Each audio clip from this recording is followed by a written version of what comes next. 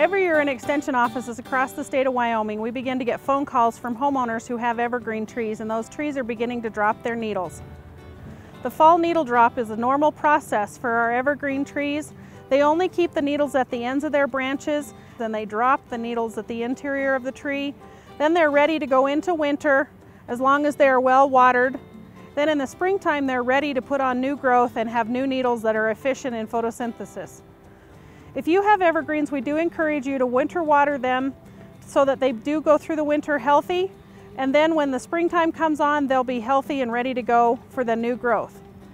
Fall needle drop is a natural process for your evergreen trees and nothing to worry about. For the University of Wyoming Extension, this has been Donna Quinn from The Ground Up.